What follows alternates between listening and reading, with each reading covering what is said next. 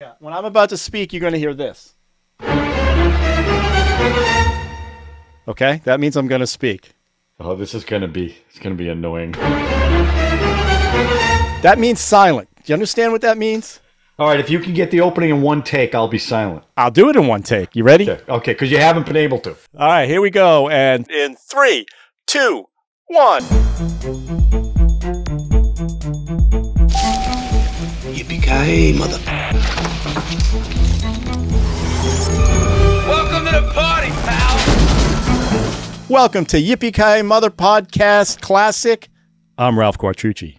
I'm Sean Paul Murphy. I'm Deborah Murphy. I'm John Quattrucci. I'm Chris Coker. And I've been thinking all week about what John's glasses remind me of. I figured it out. It's Menachem Begin. Oh, that's an interesting poll. All right. It's a good look. Well, oi. Okay. Well, Oi. I don't even know how to start. Okay. So, Drew, you're never ever going to use your name again. Is that what we're going with now? I don't know. I feel like everybody who needs to know knows. Well, that's true, but we may get some new viewers, but that's up to you. All right. I know Sean's not ready, but let's go. Let's do a little round of what'd you watch. Let's start with Chris Coker. Okay. I actually rewatched I think it's 2005 film, Constantine, starring Keanu Reeves. Fun. I love that film. Because I saw recently that it looks like they may be making a sequel after 17 years. Yep. The film itself was okay. I remember seeing it in the theater and enjoying it. Mostly, partially due to the all of the supporting actors in there. Tilda Swinton is in there, and she just has that great kind of androgynous look as the Archangel Gabriel, I think it was. And then Peter Stormare was Lucifer. And anyway, basically, it's pretty good. So I'm excited about a possible sequel. I actually I bought it because that was the easiest, cheapest way to get it. The DC comic or CW version called Constantine also. It's funny, they can never really use the real title of the comic book, which is Hellblazer. It's a little too close to Hellraiser, I think. But also it's very, it has hell in the title, and I think that would scare off a lot of people. But anyway, I like that series. It's pretty good. I'm actually finishing it up. I bought it during the pandemic when I was a series of books, or have you seen, there's a TV show? No, it's the TV show is. Okay. I've read a lot of the Constantine comics, at least all that the Baltimore County Library had available. I really hit the library pretty hard during the pandemic. It was really a crutch for me. But that being said, I enjoyed the movie. I'm looking forward to a sequel, which actually makes kind of sense. As I know I've mentioned the Sandman a couple of times on here, and the John Constantine character shows up in Sandman. But in this version, it's Joanna Constantine, who played by Olivia Colman, not Olivia Colman, but Jenna Coleman. Jenna Coleman, thank you. One of the companions from Doctor Who, and she's fantastic in it. And at first I thought it was a little odd that, Joanna Constantine is a character and she's basically playing both like her granddaughter and her great grandmother or something like that. She's playing the same, not the same character, but two, multiple generations removed. And I thought it was, pardon me, a little weird that they just made her a woman instead of John Constantine. But if they're doing a movie, that makes perfect sense. They might be, they might not have either access to that character, or they're like, hey, we're going to do something with Constantine. We don't want to mix it up. That's always a possibility. It's, but anyway, that's what I've been watching. They were going to reboot Constantine with a different actor. Mm-hmm. And the guy who just took over Warner Brothers brought Keanu Reeves back into it. Oh, cool. That's what happened. David Zaslav, my boss. Yeah, and Keanu Reeves was into it because he likes the movie Constantine. He likes it a lot. They also brought back his Francis prospects Lawrence. have really gone up. Oh, the director. Yeah, which makes me think it'll probably be a lot of fun. Yeah. Constantine was good. All right, Drew, what did you watch? Well, I watched a movie called Good Night, Mommy, the remake of the 2014 film from Austria. This one came out this year, starring Naomi Watts. It was pretty faithful to the plot of the movie, in which a mother has twin boys, and she has some kind of operation and she has to wear a mask over her face, and her kids start to suspect that maybe it's not her. And the first version was very brutal and violent, and I thought it was okay. And this version is a lot less brutal and a lot less violent. And I guess I didn't really like either of them that much because I didn't even remember the big twist from 8 years ago. And then when I saw it, I didn't care. So I like Naomi Watts a lot, but she's been making a lot of, this is like her 6th or 7th remake of a foreign film. And it's, I think, the second movie she's made where she gets tortured by Austrian, in an Austrian remake, because the first one was Funny Games, the Michael Haneke movie, which I saw Funny Games, which is insane, and I have not seen the remake, and I'm fine with that. And then I actually went to the movies, and I saw a movie that, like tonight's selection, is also historical fiction. It didn't compare well just because it's hard to follow RRR, but we saw The Woman King. And that's the Viola Davis movie about the Amazons of Dahomey. And it's just, as a movie, it wants to be Braveheart, Gladiator, that sort of thing. It's, as a movie, okay. There's some really good performances in it. Viola Davis is great. Lashana Lynch is great. But as history, it's kind of nonsense because the Kingdom of Dahomey was built on slavery. And the Amazons of Dahomey were a big part of conquering neighboring communities and then capturing men and women to be sacrificed religiously and then to be sold. And the premise of the movie is that the leader of the Amazons wants, maybe we shouldn't do that anymore. And I mean, there's some real people, like Gezo is the king, played by John Boyega, and he in the movie is considering stopping it, but in real life he actually killed his brother who was thinking about stopping it.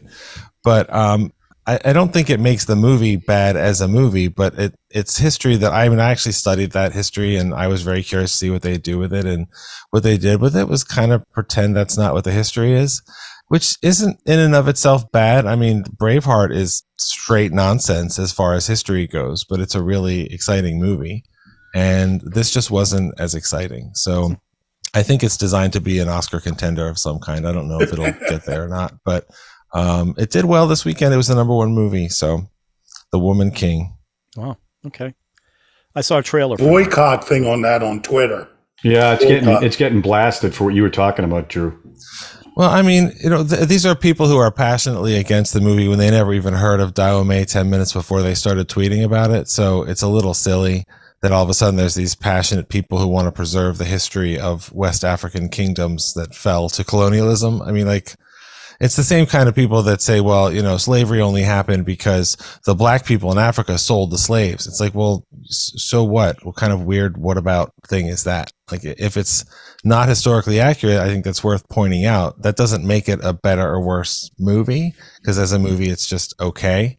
But people always find something to freak out about. And so this is The Woman King this week, and it'll be something else next week. Now, wait a minute. Are you saying in Braveheart that William Wallace didn't really sleep with the Queen of England? Well, it's not just that. I mean, he was a furry little troll man. There's no way he was Mel Gibson sexy time. And a lot of the depiction of it, but but who cares? Because it's a thrilling movie. I mean, the movie we're going to talk about tonight is also historical fiction. I love historical fiction. One thing I resented about The Patriot, which that's terrible, is that they made the guy Tarleton, who was like the horrible villain, like very British, but in real life the guy was.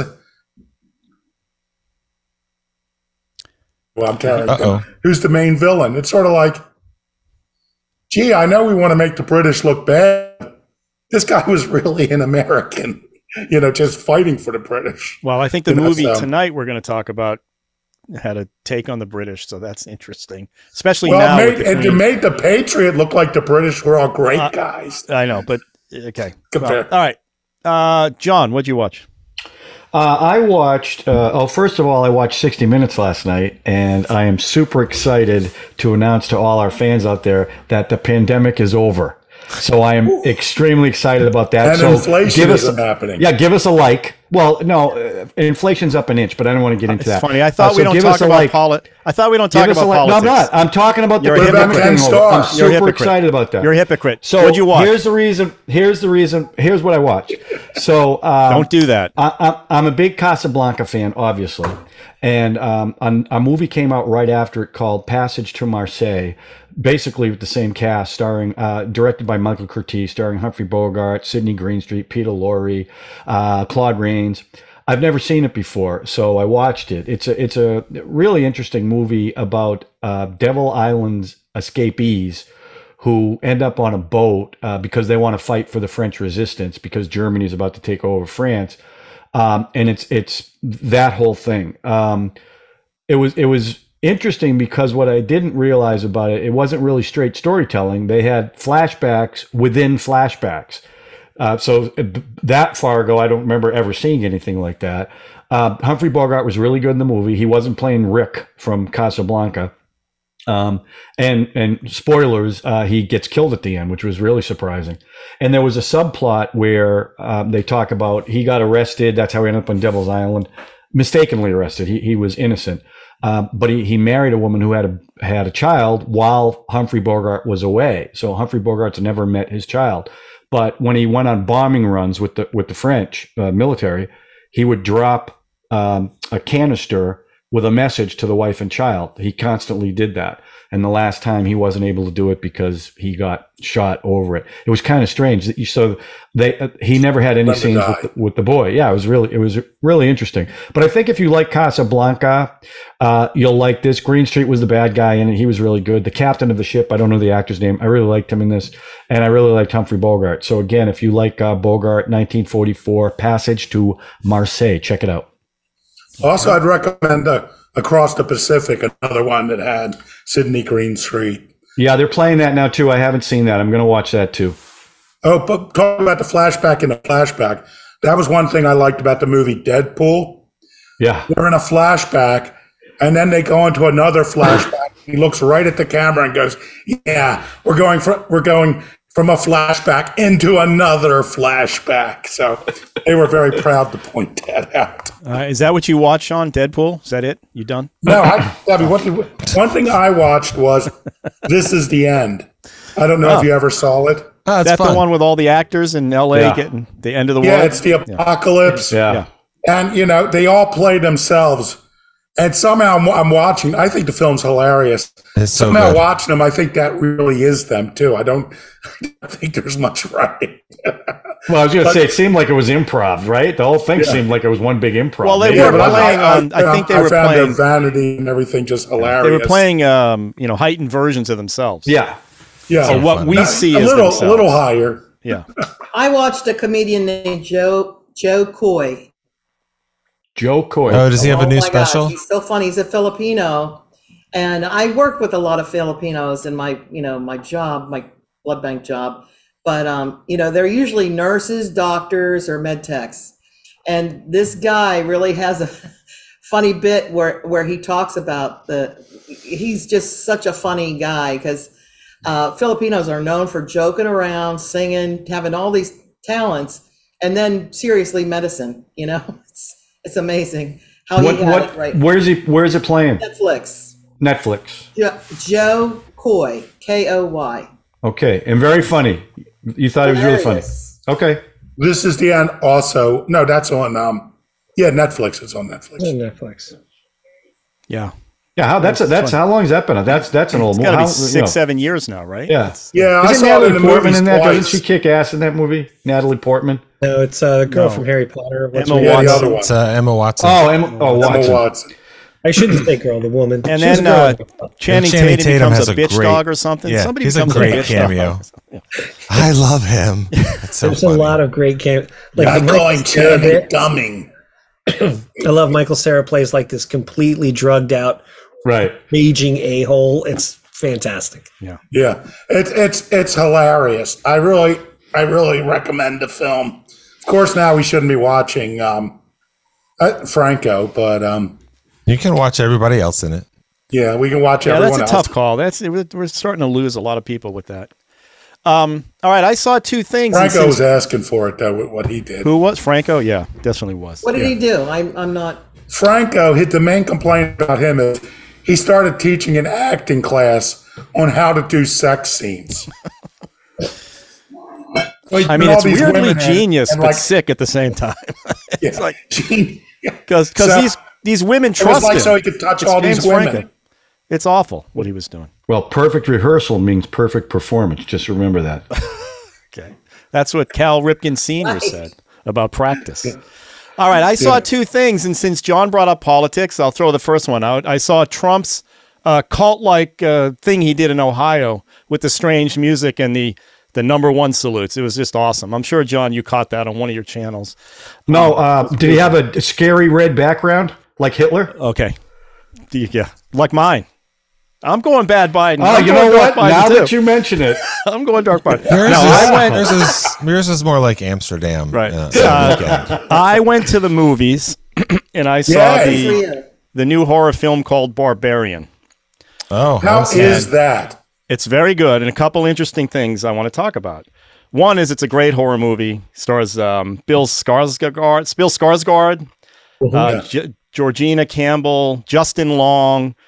I don't want to give, if I give anything, I give away the plot, but basically she plays a woman who comes up to a door, an Airbnb in a rundown neighborhood in Detroit. Bill Skarsgård happens to be also renting the Airbnb at the same time. So is this interplay between should she go in and stay with him for one night? She's got a job interview the next day, and then all kinds of things happen. But the interesting part of the film, the interesting thing about the film is it's directed by a guy named Zach Kreger. And I'm friends with Zach's brother, Jake Kreger, who I do some work for. And I'm trying to get Zach to come on the podcast to talk about Barbarian. I'm working through his brother, Jake. Nice. I did an infomercial at Jake's mother's house a long time ago. So I have a relationship with these guys. I didn't realize they were brothers until I went home and Googled Zach's name and realized he had a brother, Jake, and I immediately texted Jake. But the film is fantastic. So if he comes on, I suggest everybody has to go watch it or figure out. I don't even think it's streaming. Is it streaming? Right now. I don't think so. In theaters. But it's a pretty decent horror movie, and it's got a lot of subtext that's kind of fascinating, and it's a lot of fun. And it was written and directed by Zach. And I think he did a pretty good job. And Justin Long is fantastic in it. Justin Long would be good. And can I say, I think it's really great that Detroit as a city imploded so that we can do all these horror movies like It Follows and Don't Breathe and all this stuff. Because otherwise we'd have to go to Bulgaria or Romania. Or we Baltimore. Can just keep it here. They really play on the Detroit. It's amazing. It's amazing. It's wild. It's wild. And Detroit's a big part of this movie. So, all right. Now to Drew's film he had never seen. I don't think any of us had seen this one. Drew, what'd you bring? So what I brought is a movie I've been looking forward to seeing for quite a while. It's called RRR. It's an Indian movie. It's a Tollywood movie. It's not Bollywood. Bollywood is the Indian movie industry out of Mumbai. And Tollywood, there's actually two Tollywoods, but I think the more well-known Tollywood is the one that made this movie. It's not in Hindi, it's in Telugu, but the movie is done in, I think, 5 different languages. The version that's on Netflix is a Hindi dub with the English characters speaking English and the Indian characters sometimes speaking English to the English characters. It doesn't matter, because this movie is so fucking awesome. I can't believe how incredibly entertaining this movie is. And it was only 3 hours and 7 minutes, so you're welcome. You had 20 more minutes to spend this week than you did with Seven Samurai. And this movie is, I think you can talk about it on a bunch of different levels, and I look forward to talking about it with you guys and hearing about it from you guys. But the basic premise of the movie, as I said, it's a historical fiction. There's 2 figures from Indian history and Indian revolutionary anti-colonial history. And the premise of the movie is that what if they met? They never met in real life, there is a period of time where we don't really know where they are. And so that's sort of maybe they met in this period of time. It would be like if you said, I'm going to make a movie with John Brown and George Washington. Like they're real people, but they didn't meet. And it's a kind of historical, I guess, just play that you have in something like Inglourious Bastards, where you know that's or Abraham Lincoln Vampire Slayer. Right, exactly. Abraham Lincoln Vampire Hunter, which is a very underrated movie. But this movie is essentially about these two men. One of them is trying to rescue a girl who was stolen from her village by a British colonial governor and his wife.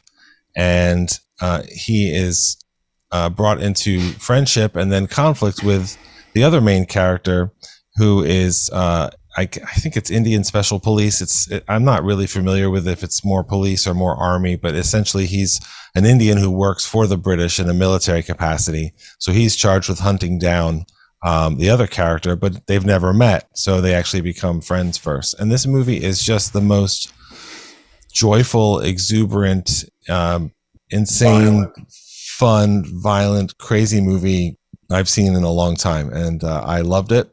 If I had the chance, I'd watch it again, and again, and probably again. Mildly. I watched the first half the first night, right? And I was, oh my God, the size of this spider that's walking in front of me is insane. Oh my God. Oh. Well, I've told people that they should watch this movie, and if they think about the runtime, I say it has actually a natural break in the movie. Yes. I mean, that was actually an intermission in the theatrical screenings. That's a question. But I said the thing about the movie is that like right before the intermission, there's a scene that's so gigantic and spectacular. You're like, I think this is the end of the movie. And not only is it not the end of the movie, it's fantastic that it's not the end of the movie. Yeah. So there is a natural place to break it up. We did not see the intermission in the show. It just went from one scene. Right. In the Netflix version, it doesn't stop for 5 minutes. Because in India, I guess they have what they call intervals, which are intermissions. Right. Yes. So that's where I ended the first night, was after that scene, right? You're talking about with all the animals. That's scene. The one, right? It's all, where all the animals, the party scene.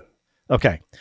I almost gave up on the film. I'm like, Jesus, the rest of the film is like this. Because I kind of liked it, but I was still a little bit. I am so glad I picked it up the next night and finished it, because I totally bought into what was going on. I totally just let myself go. And by the end of it, with all the crazy shit that was going on and what those two guys were pulling off through the whole thing, I was invested and wanted to see it all the way, play it all the way through. And I watched that whole music video they do at the end, which I guess is a song about the two revolutionary guys, and they're explaining the history of the film, right? Mm-hmm. It was just so fun. Joyous is the right word. And I was shocked to see Ray Stevenson as the colonel, I guess. And the woman is from Indiana Jones. That's more shocking. Allison Doody. She played Allison Doody? Yeah. Right? Yeah. Wow. I couldn't believe it. Yeah. But the two guys just were in the John Belushi looking dude. All I could see was John Belushi with the guy with the beard. Yeah. Well, let's back up on that a second, because the one thing that we don't like, I don't know that much about Indian movies in general. Nothing. But those two actors, it's NTR Jr. and I'm looking at his name, Ram Charan. Those are basically the biggest stars in Tollywood. They're gigantic box office stars. They make a ton of money. Yeah, they're absolutely magnetic. They look like and feel like movie stars. But this movie is so big because they had never done a movie before. And the RRR originally was just a placeholder title, and it stood for NTR, Revolt, and Ram, and then Rajamouli, the director, and they decided to just call it that. It would be like if you made a movie with Tom Cruise and Brad Pitt and Steven Spielberg, and you just called it CPS or something, and everybody would know what you're talking about. So those two guys are gigantic stars, and you can see in every possible way why they are. Wait, did you say that? Well, I thought I heard you say this was their first movie? No, this was their first movie together. These guys have been a force in the industry for a long time. So just the fact that they were making a movie together was a big event. Never mind that's the most expensive Indian movie ever made. It's one of the most successful movies ever made. Yeah, and it's definitely all on the screen. Oh, that's for sure. Yeah. All in the It screen. reminded me of sort of like one of those team up where you get with like Stallone and Arnold Schwarzenegger, except these guys are more younger and more magnetic, you know? Well, it's like you could tell they were big stars. Yeah, and they had movie star charisma, and here they were, you know, like Clark Gable and I won't lie, when they meet under the bridge, when they rescue the boy and they grasp hands, it is just like Carl Weathers and Arnold Schwarzenegger grabbing each other at the beginning of Predator and their muscles bulging. It's like very very male, except that movie leads to tension between those men, and this movie leads to love and friendship. And they had a tension. bromance. That was a bromance they had. this is a big bromance movie. Yeah, and the what I was going to say, the emotion and the sappiness. They had no shame about what they're showing on the screen, which is just it's melodrama. Yes, that's right. I mean, that's not usually what Americans are into, but I bought into the whole thing. Yeah. What little I've seen of Bollywood movies, and I know this is not Bollywood, is big emotion. You know, lots of color, lots of action, lots of movement, lots of dancing. You know, and we were talking about this before, on the nose songs too. Well, yeah. Explaining the whole plot. Sure. Yeah. Right. It's Slumdog Millionaire. I haven't seen the whole thing, but don't they do a big dance at the end of that one too? Yes. Why are you laughing? They're doing a big Indian style Bollywood. It's because you pronounce millionaire like the Indian host of the show who wants to be a millionaire. Is that what I said? Millionaire? But the movie's actually he Slumdog spent 3 hours in this movie. It's easy to get accent for him. Guys, gonna have to drop a sound effect on you guys. Chris, did you like this movie?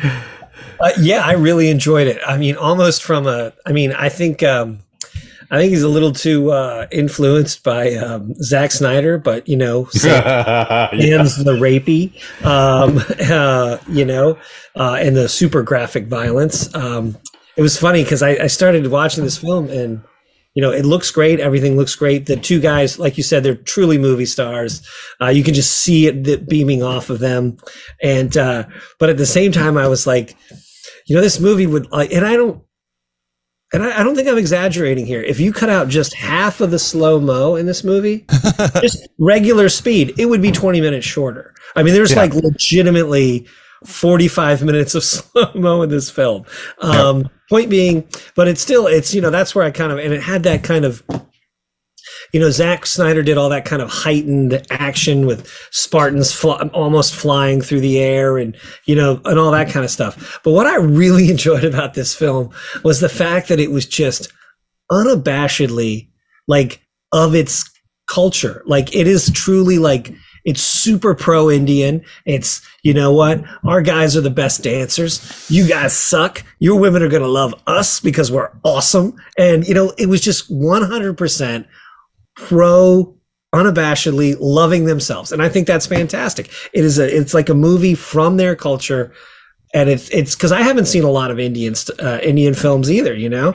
And like, but it was just so unabashedly like, we're awesome.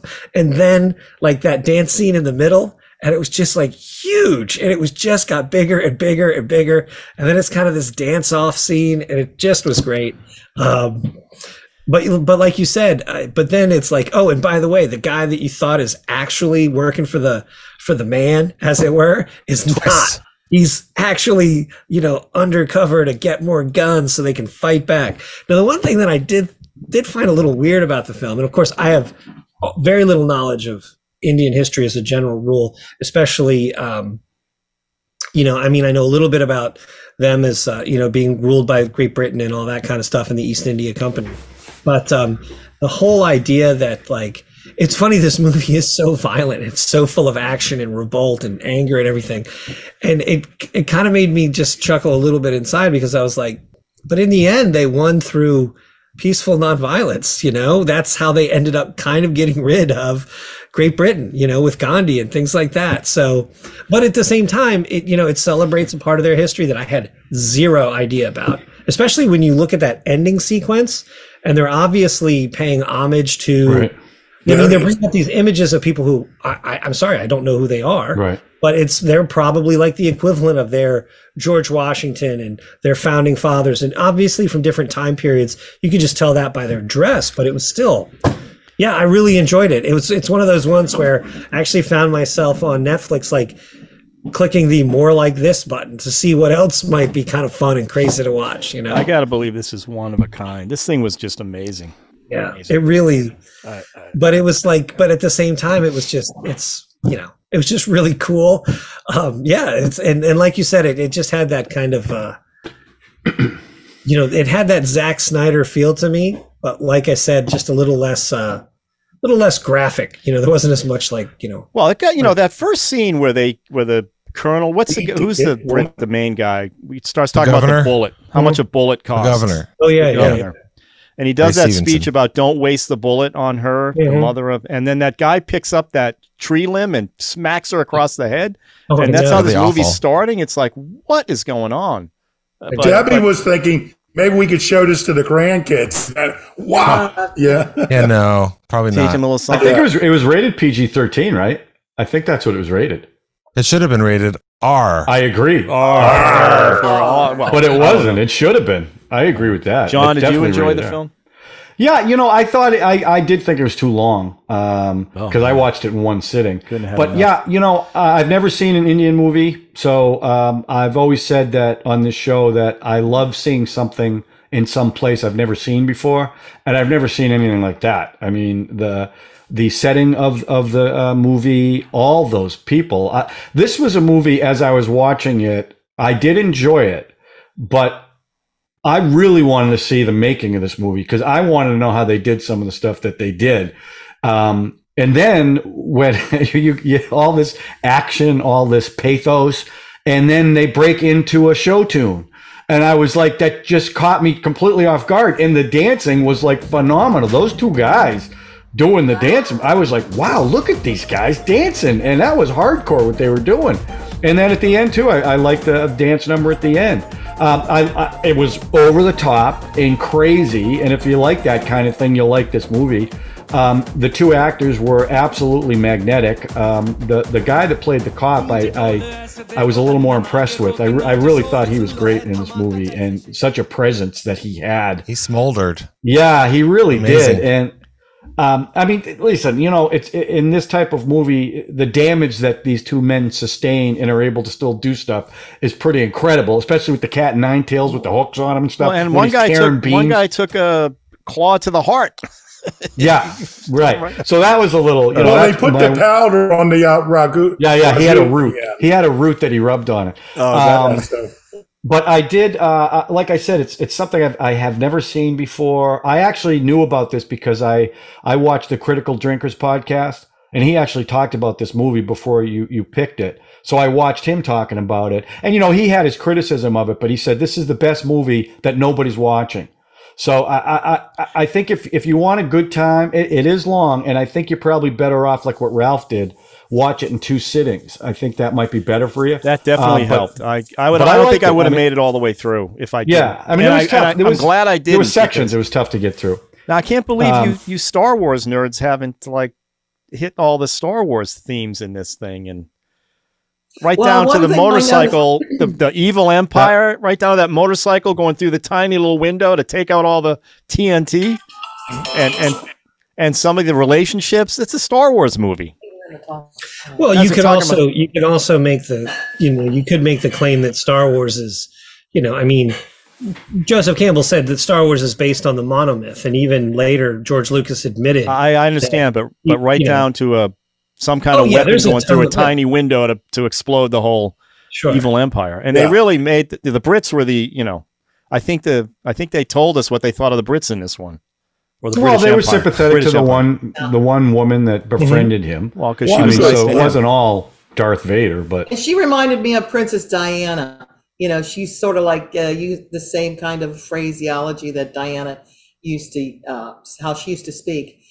But one thing I loved about the narrative of the guy who was the village protector, I just loved that part. It just like endeared you to him, the not so handsome brother, you know, if they're two brothers.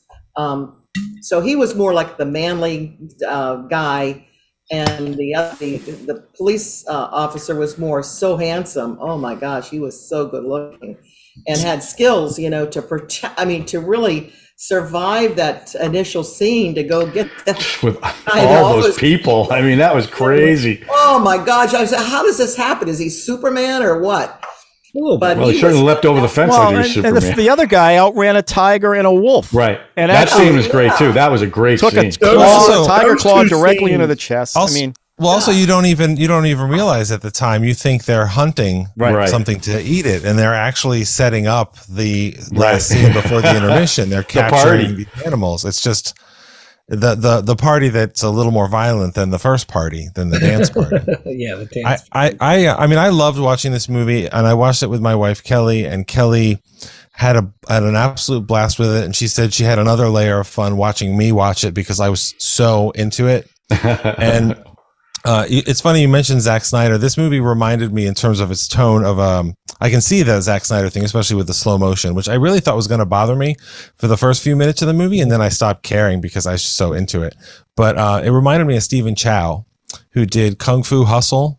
Oh yeah, which is a completely like zany, crazy, creative action movie that you can't pull off without the athleticism and the stunts and the craft of filmmaking and stuff. So this seemed like it was come from that. But Kelly said this was I think a great observation. I don't know if you guys ever watched The Grinder. It was a Rob Lowe comedy show that was on for one season. Fred Savage was in it. Yeah. Absolutely hysterical show. But he's got essentially a catchphrase where somebody, because he used to be a lawyer on television, and now he's a lawyer back with his family's practice, and it's just the whole thing is it's so funny and ridiculous. But somebody will say something like, "Oh, there's no way that'll ever happen," and Rob Lowe will stop, and the camera will go in on him, and he'll go, "Yeah, but what if it did?" And Kelly said that's got to be the conversations that they had about making this movie, because everything that they did was just the craziest versions of things. I mean, I was like, at the end, losing my mind when they're rescuing the kid and they're jumping around, they're talking to each other with hand signals. I mean, like the whole thing was crazy. They set that whole piggyback thing during their bromance, where that's right. The two of them were just giving each other the one piggyback. Yeah. So at the end, when they do that scene and the guy's on his back, and the other guy is loading the guns as the other guy is so amazing. And climbing the tower. Don't forget climbing the tower. That's what I mean. The flip on the by that time, I was like, okay, I don't care what they do. I'm buying all of it because it's just so over the top and so fun. It just caught me, and I was not expecting that the second night. I thought I was gonna have to drudge through this thing. And by the end of it, I was cheering. I was like, I want to see more of this. I watched the whole thing at the end. It's just fantastic. Well, I want to say that such powerful. As I was going to talk about the piggyback thing too, because I think it's just an emblematic of the storytelling and what you're saying. Where you're like, okay, well, they're really going to do anything in this movie. The scene I keep coming back to is the dance scene. It's about an hour in. I cannot stop hearing that song Nacho Nacho in my head. I admit I'm singing along in Hindi and sometimes a little bit in Telugu, because if you look for the soundtrack, there's 5 different versions of the song and it's all crazy. But I love the way that they move the story forward. They move their relationship forward. They showed that the British colonial rule is about things like stealing children and smacking young women in the head with logs, but it's also about constant casual humiliation. So for them to get to stand up, and all those waiters who bowed their heads in shame, and the black drummer who doesn't have a line in the movie, but he lives the full experience of watching these guys.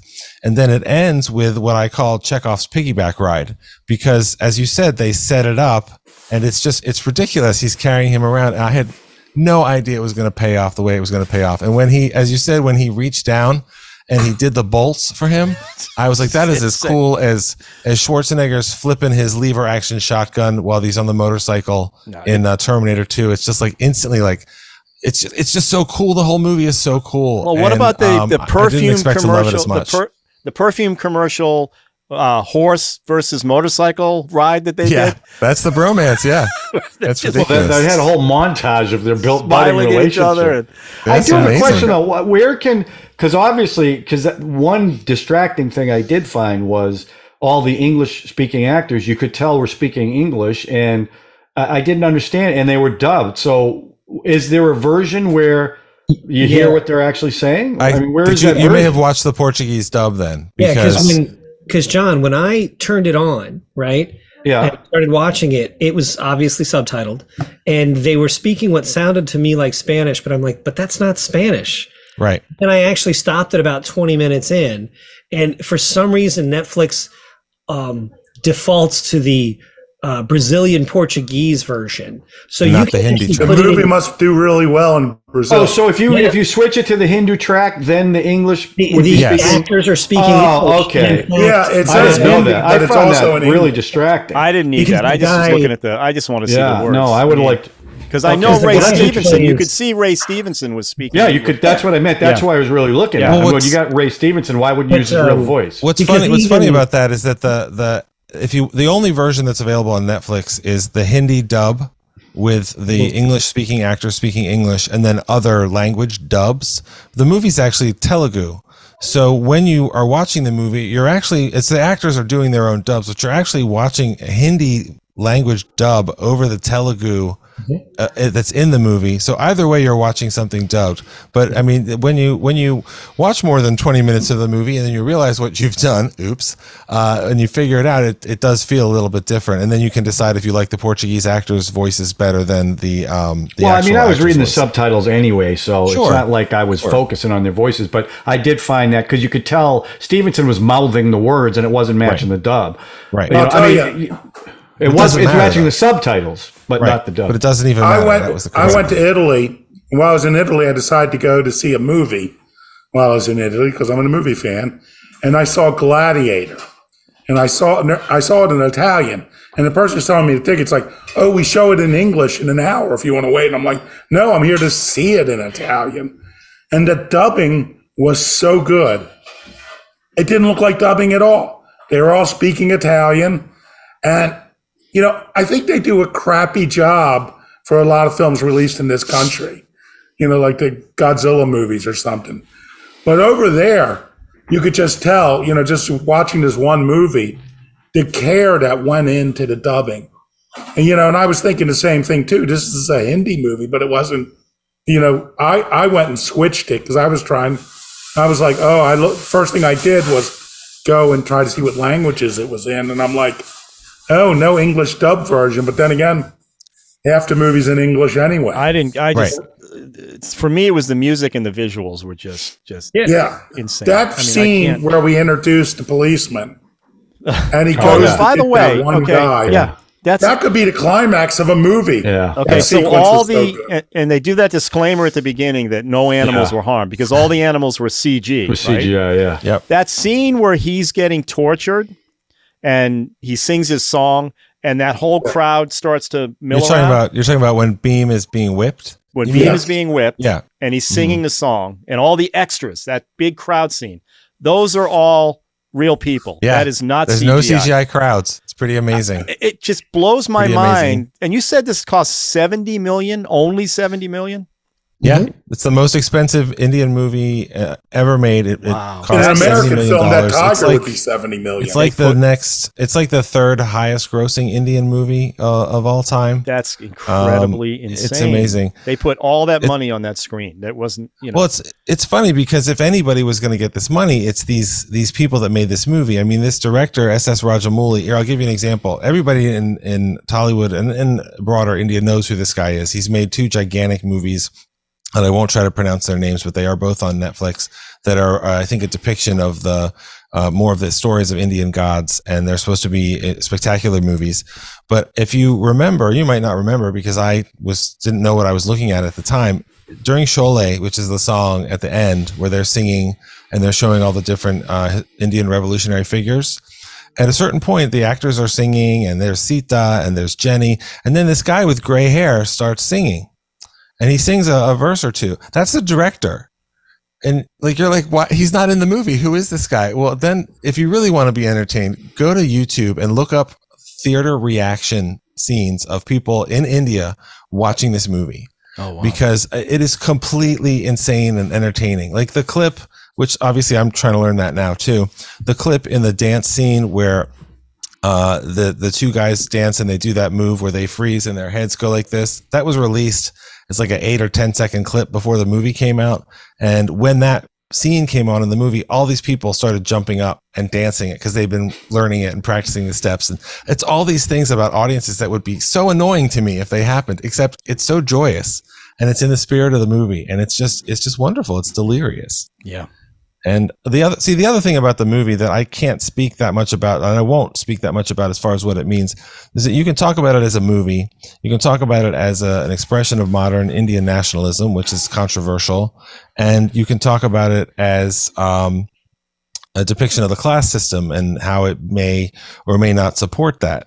And I think it's interesting to learn about the imagery of Ram, and at the end in the big battle when he's wearing he's got the bow and arrow and the red outfit and stuff, and that's not only the symbol of the revolutionary who he played, the real one in real life. It's also a symbol of that god, which has been taken as a symbol of Indian nationalism, which is on the rise. So there's a lot of different ways to experience it that we just don't know because we're not from that country, we're not from that culture. And I love that also doesn't take anything away from our experience of it. It's like I was wondering throughout. You know, I was sitting there the whole time. I absolutely love this movie, and you know, it's great to find a movie. I mean, I enjoy lots of movies. But it's good to see something that's so out there that it's like seeing movies for the first time again. And that's how I felt watching this movie. And I thought, as much as I like this movie now, how much more would I like it if I understood everything that was going on? And also, I think there's a religious aspect too, because wasn't one of those two characters a Muslim and one a Hindu? Yeah.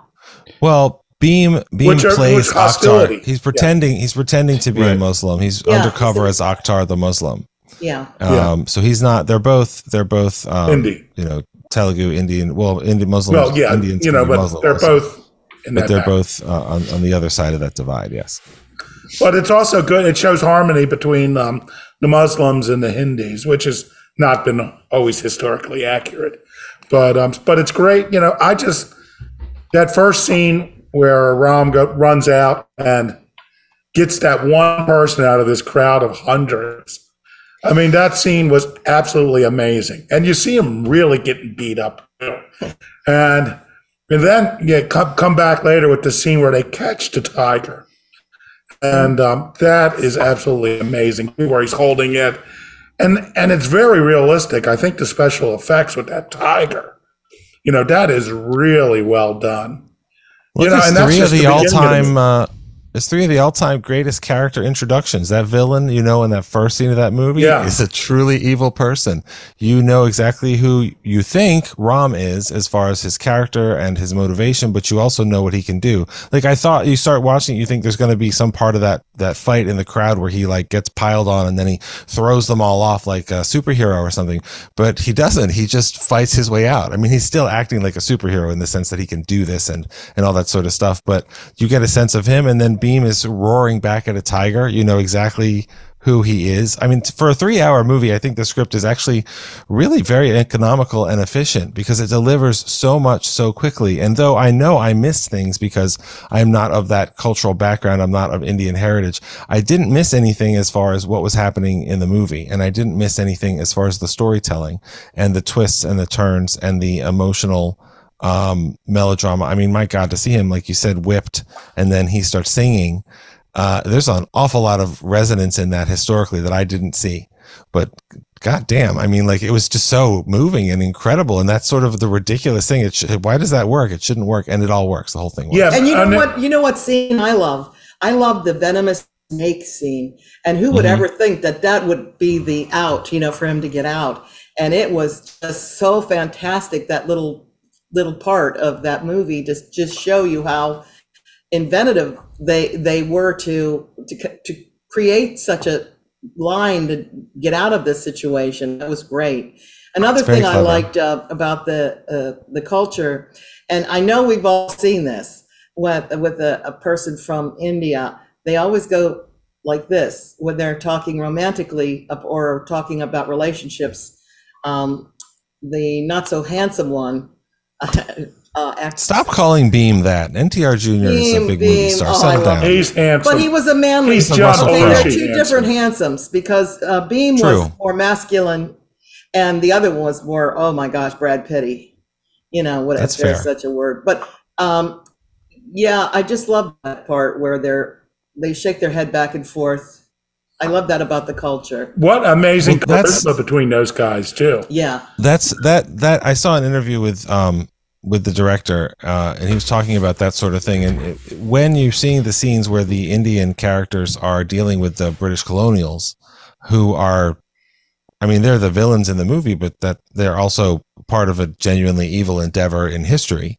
And that head bob thing that they do deliberately in that scene before they start dancing is kind of playing into what the British would expect of them. So they do the little thing. It's just like, oh, that's what these people who are beneath me do, that sort of thing, which is why the fact that they found the courage, which, I mean, the dancing started because Ram stopped Beam from being humiliated. When we already know Beam fights tigers, like, he doesn't have to put up with that, but you have to know your place in order to stay safe until it's time to get the guns and load, aim, and shoot and really go to war. And of course, like, I don't remember which one of you guys said it, that's not even how they won. Like, I feel like if this was an American movie, there'd be some little thing at the end where some little Indian kid with round glasses looks at it and goes, I don't know if that's going to work. And his parents are like, come on, Mahatma, let's get out of here. Like, it was just all crazy. It was all crazy.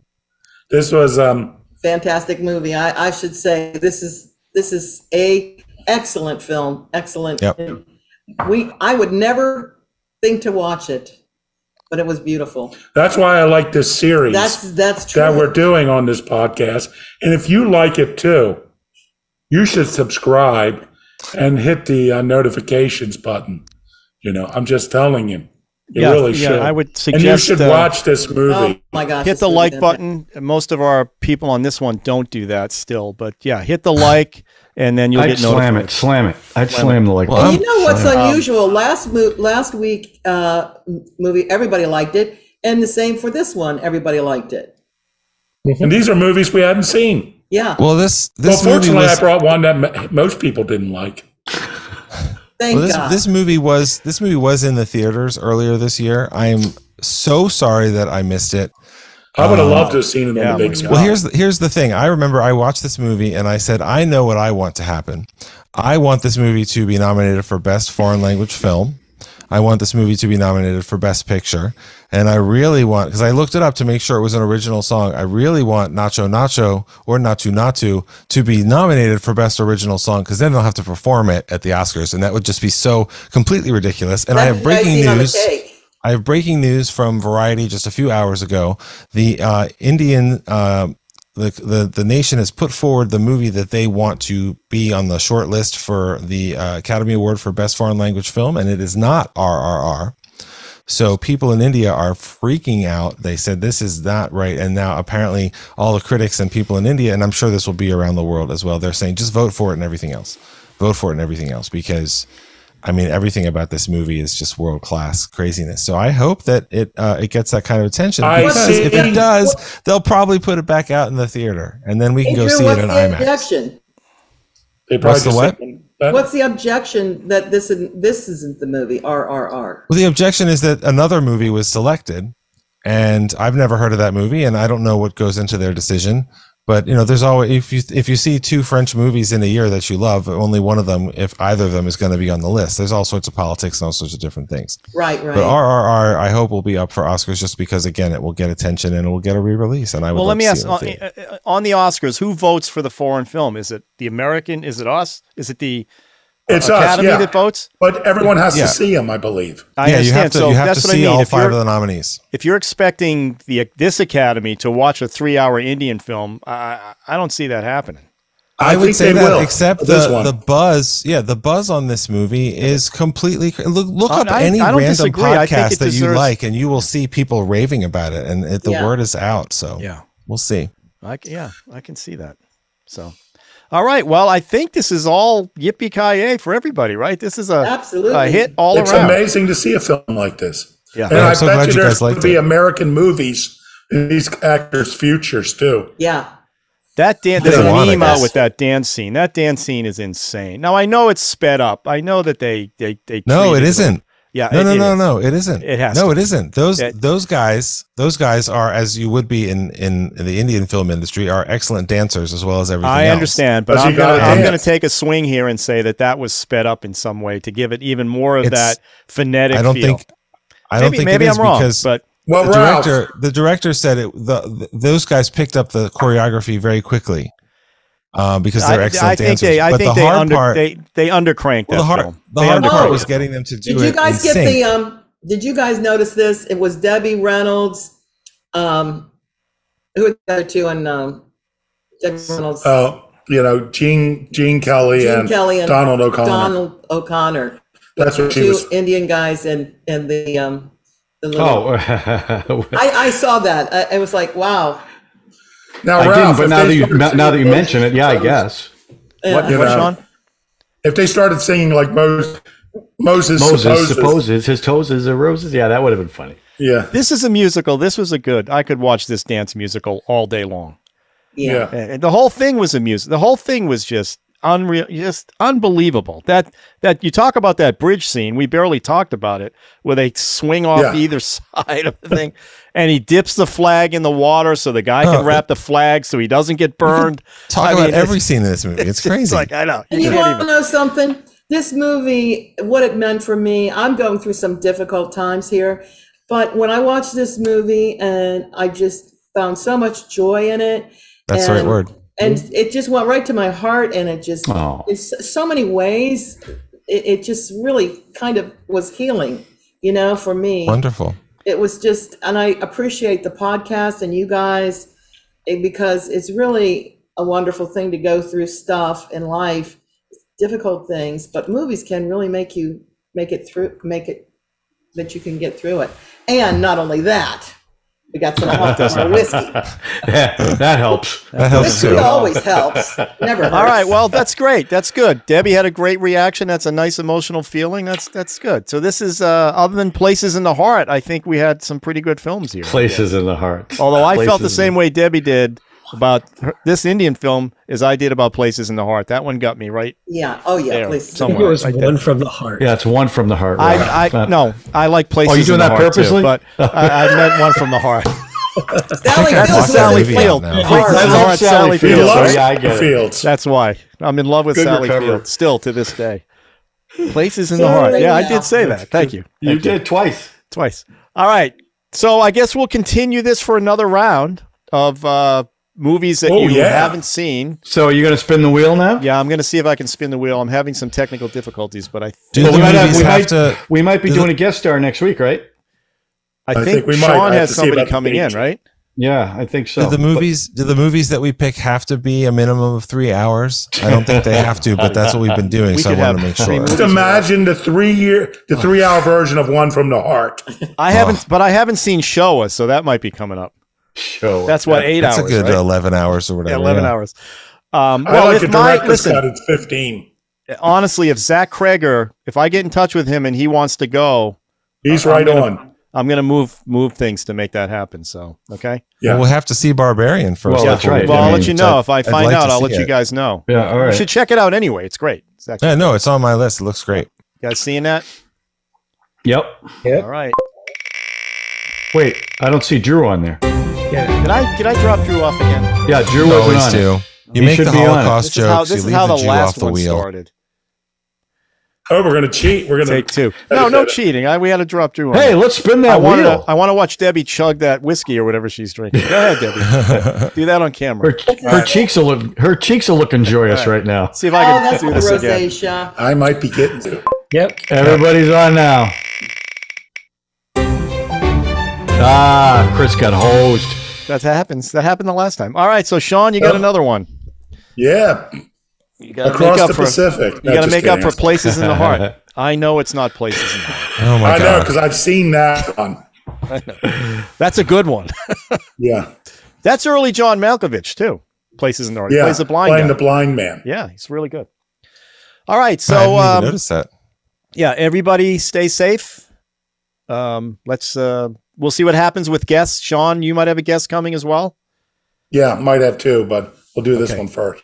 I'll let you know about Zach Kreger. See what happens. Hopefully he'll come on. He may not, but his brother said he does a lot of the Reddit stuff with fans, so he might come on. So are we off the air? What's that? Because we're mentioning him. Are we off the air? No, Sean, we're still doing the show. Oh. Where have you been? Are we live, Ralph? Are we on right now? What just happened? I know what do I'm it saying. live. Should we be telling too much of the internal mechanism to the audience? Sean, you always end the show with "Here comes the music," so we're all doing it. Okay, good. All right, so everybody have a good week. We'll see you next week. All right, I'll let you know if we get a guest. All right, have a good week. There's the music. And I'm Drew Gould. Thank God.